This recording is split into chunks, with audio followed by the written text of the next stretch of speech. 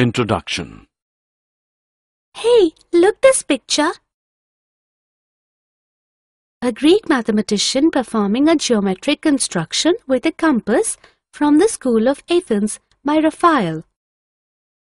Do you know how does geometry originate? It appears to have originated from the need for measuring land. You know, today our teacher is going to teach us a different form of geometry. What is that? Euclidean geometry. It is a mathematical system attributed to the Alexandrian Greek mathematician Euclid, which he described in his textbook. Come, let's go to the class and learn. Objectives. At the end of this lesson, you'll be able to understand Euclid's definitions, identify various axioms and postulates, understand equivalent versions of Euclid's fifth postulate, solve examples related to Euclid's axioms and postulates. Introduction to Euclid. Euclid from approximately 325 to 265 BC is called the father of geometry, not because he invented it, but because his book Elements is the oldest geometry text we have in the Western world today. Euclid believed each part of geometry should be based on previously proven parts. However, something has to be the starting point, and he proposed 4 undefined terms and 5 basic axioms. The rest of Euclidean geometry is based upon these basic building blocks. Euclid's definition. Euclid divided the elements into 13 chapters, each called a book. These books influenced the whole world's understanding of geometry for generations to come. He began his exposition by listing 23 definitions in Book 1 of the Elements. A few of them are: a point is that which has no part, a line is breadth less length, the ends of a line are points, a straight line is a line which lies evenly with the points on itself, a surface is that which has length and breadth only, the edges of a surface are lines, a plane surface is a surface which lies evenly with the straight lines on itself. Point to remember. A point, a line, and a plane are concepts only, and these terms are taken as undefined. Axioms. Euclid describes axioms and postulates which we will discuss here. The axioms or common notions are about relationships. What does equal mean? How do you add or subtract things? And so on. These are assumptions which are self-evident truths. Some of Euclid's axioms or common notions are: 1. Things which are equal to the same thing are equal to one another. 2. If equals are added to equals, the wholes are equal. 3. If equals are subtracted from equals, the remainders are equal. Things which coincide with one another are equal to one another. 5. The whole is greater than the part. 6. Things which are double of the same things are equal to one another. 7. Things which are halves of the same things are equal to one another. Postulates. The postulates talk about straight lines, circles, right angles, and parallel lines. These have been defined already. Euclid's postulates are 5 in number. First postulate is: a straight line may be drawn from any one point to any other point. Postulate second is: a terminated line can be produced indefinitely.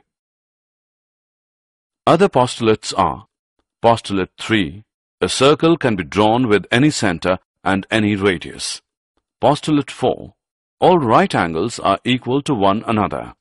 And postulate 5 is: if a straight line falling on 2 straight lines makes the interior angles on the same side of it, taken together, less than 2 right angles, then the 2 straight lines, if produced indefinitely, meet on that side on which the sum of angles is less than 2 right angles. Theorems or propositions. Theorems are the statements which are proved using axioms, previously proved statements, and deductive reasonings. Following the definitions, postulates, and common notions, there are 48 propositions. Each of these propositions includes a statement followed by proof of the statement. Each statement of the proof is logically justified by a definition, postulate, common notion, or an earlier proposition that has already been proven. Some of the propositions are constructions. Theorem. Two distinct lines cannot have more than one point in common. Given two distinct lines L and M. We have to prove that lines L and M have only one point P in common. Proof. We shall prove it by contradiction.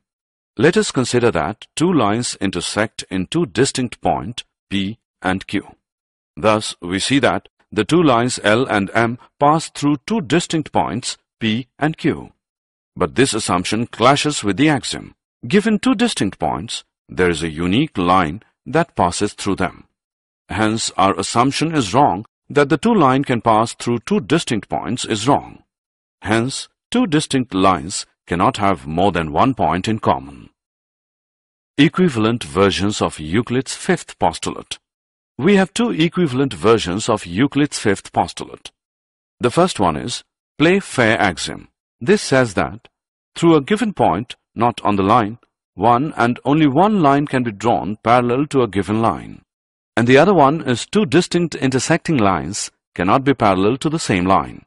All the attempts to prove Euclid's fifth postulate using the first four postulates failed, but they led to the discovery of several other geometries called non-Euclidean geometries. Example. Let's solve an example now. Prove that an equilateral triangle can be constructed on any given line segment. Draw a line segment, say PQ. Using Euclid's postulate 3, which says that a circle can be drawn with any center and any radius, we will draw a circle with center P and radius PQ. Again, we draw another circle with center Q and radius QP. The two circles meet at a point, say R. Join P to R and Q to R. Now in triangle PQR, PQ is equal to PR and PQ is equal to QR. So, by axiom 6, things which are double of the same things are equal to one another. We get PQ as QR, which is equal to PR. Hence, triangle PQR is an equilateral triangle. Did you know? Little is known about Euclid, the author of the Elements. He taught and wrote at the museum and library at Alexandria, which was founded by Ptolemy I. Euclid is said to have said to the first Ptolemy, who inquired if there was a shorter way to learn geometry than the Elements. The Elements. Basic facts. Written about 2300 years ago. No copies extant. Many new editions were issued. Earlier copy dates from 888 AD in Oxford. Style. No examples, no motivations, no calculations, no witty remarks, no introduction, no preamble, nothing but theorems and their proofs. Summary. Let us summarize what we have learned.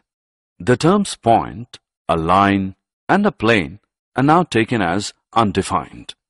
Axioms or postulates are the assumptions which are obvious universal truths. They are not proved. Theorems are statements which are proved using definitions, axioms, previously proved statements, and deductive reasoning. There are two versions of Euclid's fifth postulate. All the attempts to prove Euclid's fifth postulate using the first four postulates failed, but they led to the discovery of several other geometries called non-Euclidean geometry.